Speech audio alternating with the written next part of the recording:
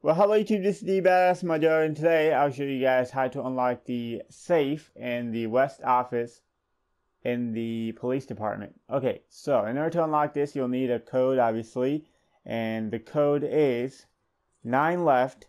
So if I go to the safe, you go left 9, so 9 left, and then 15 right, and then go left to 7, 9, 15, 7, and then press X, and it should unlock it, and then you can get some free slots, I guess.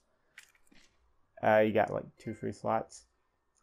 Anyway, that is it for the tutorial, and yeah, thanks for watching, and let me know in the comments below what you guys think of Resident Evil 2 so far. I am loving it. It is crazy. Zombies are like bullet sponges. Anyway, yeah, peace.